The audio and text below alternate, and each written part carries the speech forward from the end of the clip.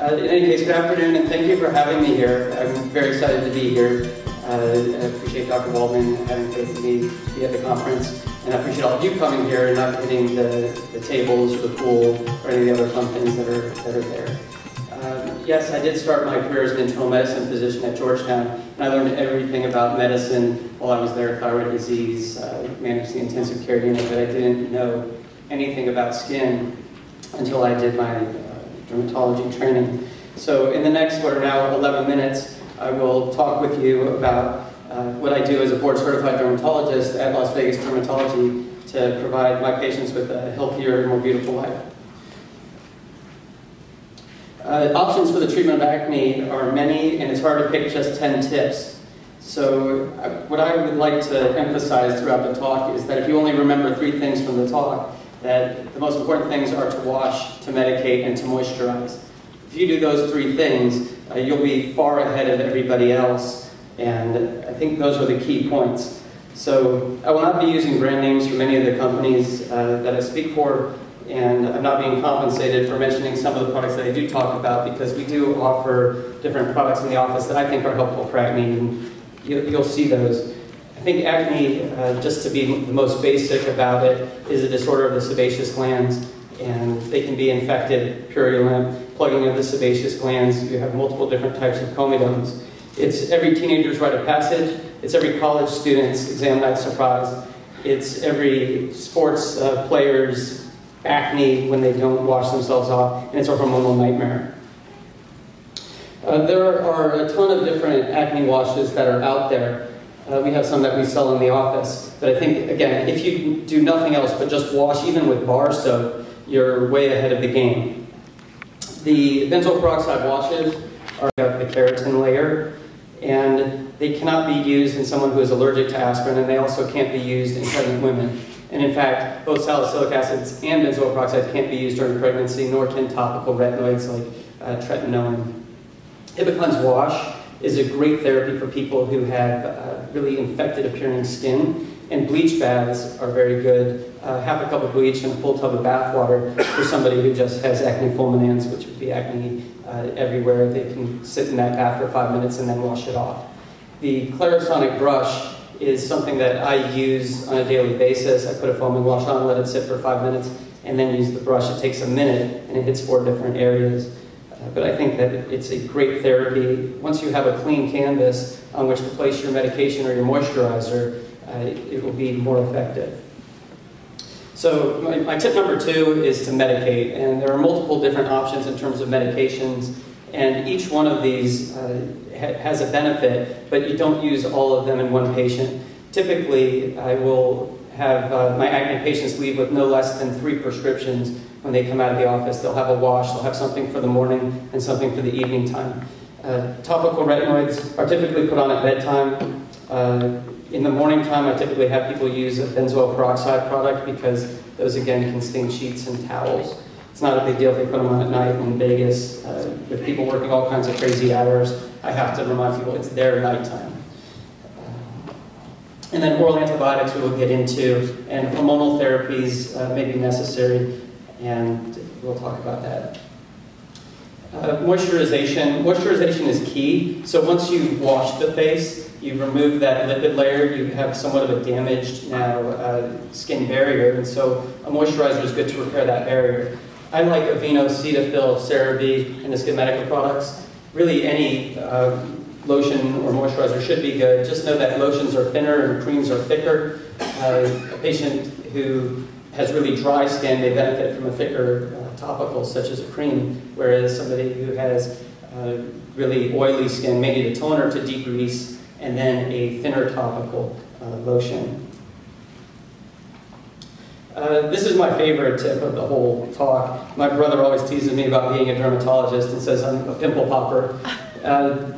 Yes, if it's ready to go, pop it.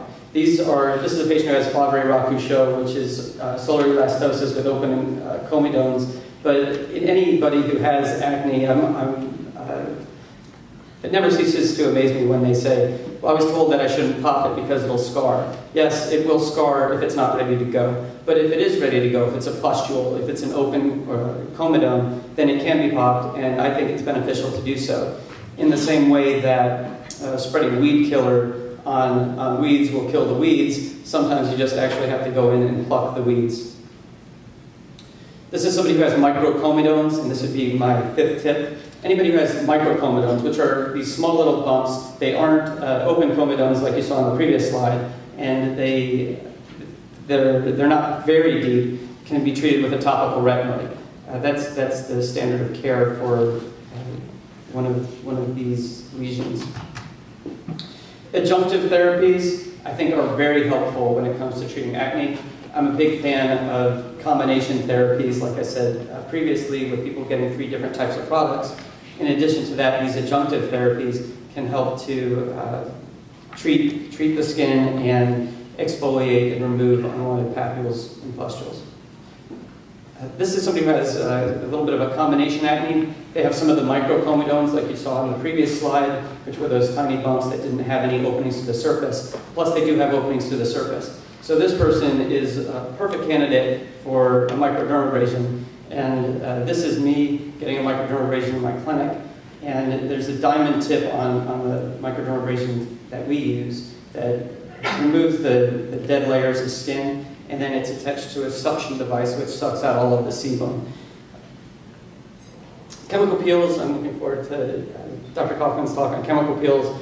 I had a chemical peel last night because I wanted to glow for this talk. There are many different types of peels that you can get. There are ones that I had the Illuminized peel by Skinmedica, which is just a refreshing peel. But they can be used to treat multiple types of acne, and I'll just leave it at that because of the next lecture.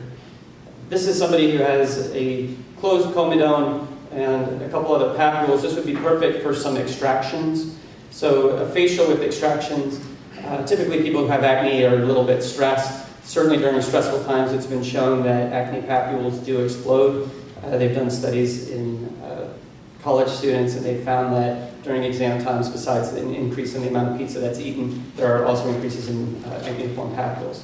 So a relaxing massage plus an extraction, an 11 blade, and then squeezing out the comedone is quite useful and will improve appearance. Be aware that once the acne has cleared, you're going to have some residual. There will be a little bit of hyperpigmentation that will take some time to resolve. Deep cyst papules and nodules. These are treated with oral antibiotics. Topicals may be a little bit helpful in this case, but really the topicals go from the surface down, and the orals will treat deep into the sebaceous glands. And again, I had a patient in my office just this morning who was upset that their acne wasn't any better. Well, the acne was a lot better. I take photos of everything. So I had these before and afters, side-by-side images, and the patient said, well, I'm really just upset that I'm red and I have these little divots. I said, the redness will fade and the divots can be treated with cosmetics. So to that point, you can see slowly over time, and probably 5 to 6 months would be a good amount of time over which to make sure that there has been enough time on medication and there is improvement in the skin. Tip number 8, I think, as we get hurried in practice, is something that as dermatologists we're taught, just look at what you see, don't be biased by the history, but my internal medicine background wants me to be biased by the history. In this case, I had a patient who had new onset back acne, and backne is one of my favorite words in the English language. So when we talked about her backne, what changed, what happened, 3 weeks prior to her developing this acne on her back, she had a Mirena IUD inserted. Mirena is a levonorgestrel-eluting intrauterine device. It's a contraceptive, but that levonorgestrel can cause acne. So it was a hormonal cause. Other hormonal causes, I've been seeing a lot of bodybuilders who use testosterone, and other women who have polycystic ovary disease and things of that nature. So in somebody who has a hormonal problem, yes, in this person I advise removing the IUD, but also oral antibiotics. In women who have menstrual acne, and also people who are doing some bodybuilding, being on an oral contraceptive pill may be helpful just to normalize the steroid binding globulin and decrease the amount of testosterone. Spironolactone is another option for a hormonal problem, and polycystic ovary disease, metformin. The Blue U is a real nice therapy for people who don't want to take a pill.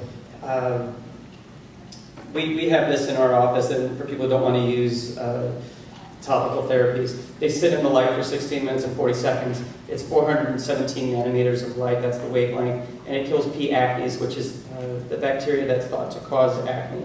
So this is a good alternative for somebody who just wants to do something a little bit more natural. And finally, nodulocystic or refractory acne can be treated with isotretinoin. This really is the nuclear bomb of treating acne. It's fraught with all kinds of issues. There's a system called the iPledge system, so if you decide that you want to write for this hypervitamin A medication, then you have to enroll in the iPledge system. We dispense out of our office, and we have a pharmacy there, so we enroll people in the office, and we actually go through the iPledge system in the office as well, so we can get them their drugs then and there. We found a lot of difficulty with isotretinoin and getting the drug to the patient because they have to document, if it's a woman, 2 forms of birth control and negative pregnancy tests. They also have to go online and answer questions, and it can be quite a nightmare. It's a 5-month course of drug. There's blood that's taken every month to make sure that the triglyceride levels aren't elevated, and that is isotretinoin. So in closing, the more serious your acne is, the more aggressive the therapies are going to be. Hopefully you will remember to advise your patients of the 3 most important things to do: to wash, to medicate, and to moisturize. Las Vegas Dermatology, for a healthier and more beautiful life.